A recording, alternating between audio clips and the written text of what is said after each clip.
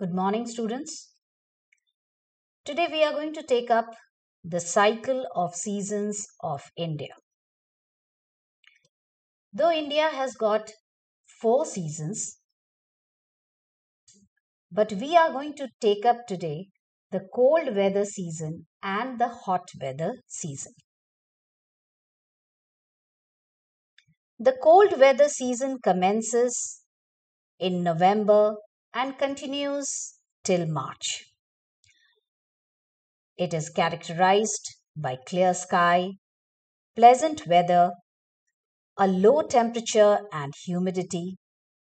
Cool and slow northern winds are its most important features.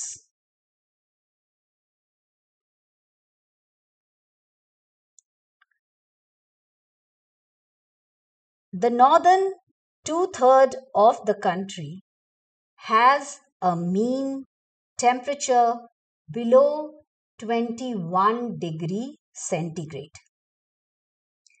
January is the coldest month when the temperature in the Ganga plain varies between 12.5 to 17.5 degree centigrade. The southern one-third has rather warm condition and does not have a distinctly defined winter season. The isotherm of 20 degrees centigrade runs in an east-west direction roughly parallel to the Tropic of Cancer and divides India climatically into the northern and southern parts. To the south of this isotherm, the temperature always remains above 21 degrees centigrade and in the extreme south above 25 degree centigrade.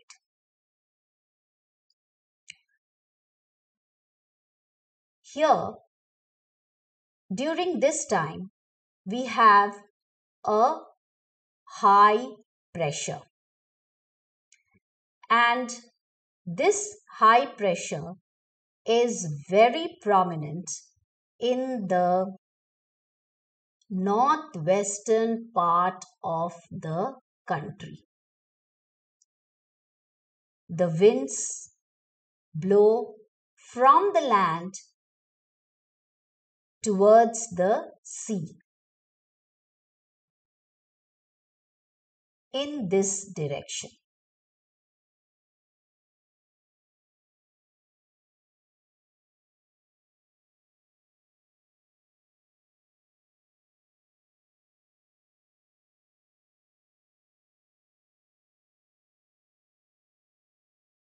As the temperature in the northern plains is low, so a high pressure prevails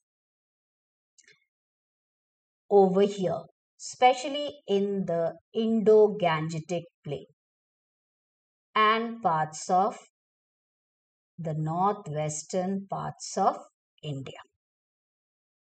The wind starts blowing from the high pressure over here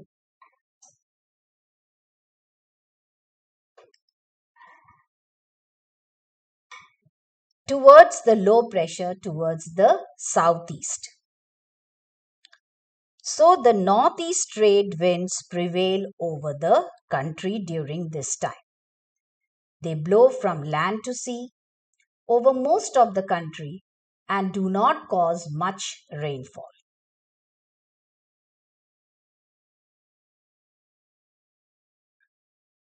The fine weather conditions which prevail during this season sometimes get disturbed by shallow cyclonic depressions which are known as western disturbances.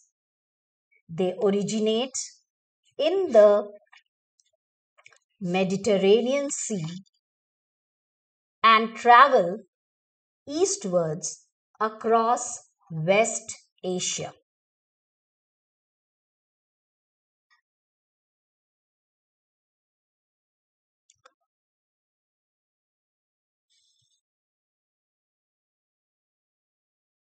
They pass through areas like Iran,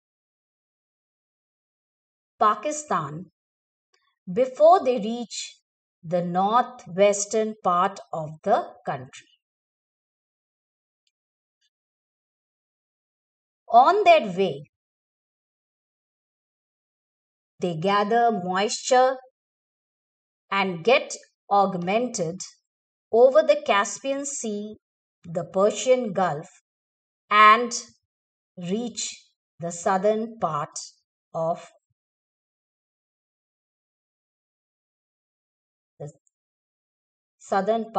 the Gangetic Plain. Now, these western disturbances cause in their way light rainfall. Although the amount is very meager, but the rainfall is of great benefit to the rabi crops which grow in this part of India, especially wheat. During this time, a lot of snow fall occurs and they help the flow of water to continue in the Himalayan rivers during the summer.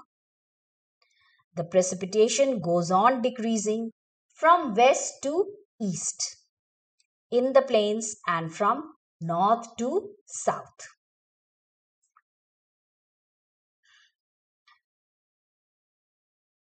Now, during the winter season, the winds blow from land to sea. So you can see over here, the winds are blowing from land to sea. So they do not bring much rainfall. However, when these winds, they blow over the Bay of Bengal, they cause winter rainfall in the eastern part of Tamil Nadu, southeastern part of Karnataka, and southeastern part of Kerala. Because while they cross the Bay of Bengal, they pick up a lot of moisture and drop them on their way in these parts of southern India. Thereafter, the rainfall gradually decreases except for some parts of the northeastern part of Kerala, which gets rainfall. The western disturbances which occur in the Mediterranean cause rainfall and it decreases from the west to the east. The average rainfall during these months is about 60 centimeter, with Punjab getting the maximum. Delhi gets about 5.3 centimeters and Uttar Pradesh and Bihar gets 1.8 to 2.5 centimeters respectively.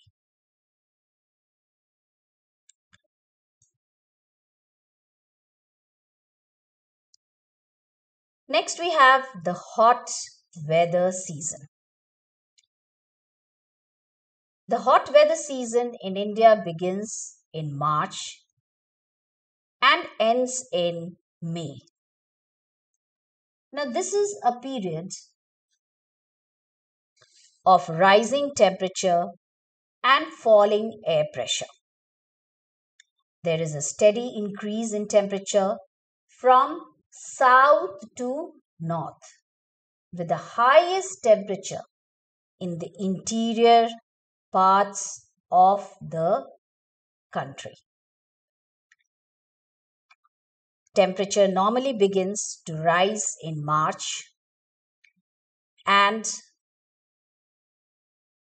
all these areas of the Deccan Plateau experiences an average temperature of about 38 to 40 degree centigrade.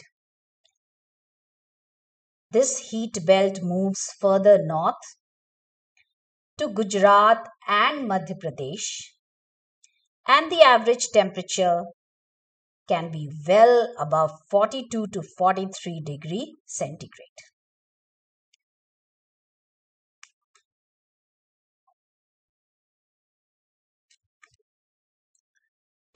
The summer season is pretty intense in India. The affluent usually make a headway to the hill stations, while the not so wealthy get solace under the trees. Summer is a time when cool beverages satisfy us and the fields are swaying with rich yellow flowers.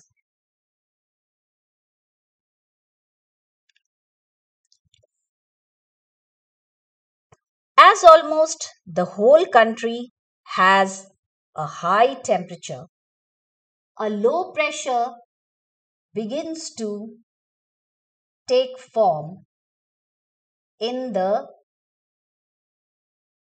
northwestern part of India, and it becomes very intense and well developed over here. The surrounding seas are cooler, so a high pressure prevails over the seas. The trade winds which blow in the southern hemisphere gets attracted towards the mainland because of this intense low pressure which has formed in the interior parts of the continent, that is central India, and also another very intense low pressure gets formed in the northwestern part of India. This marks the end of the summer season and the southwest monsoon set in the month of June. So, this is how the season changes from winter to summer. In the later part of the chapter, we will be learning in detail about the rainy season and also the monsoon, which is one of the most important part of the country of India. So that is what we have enough time for today. Thank you.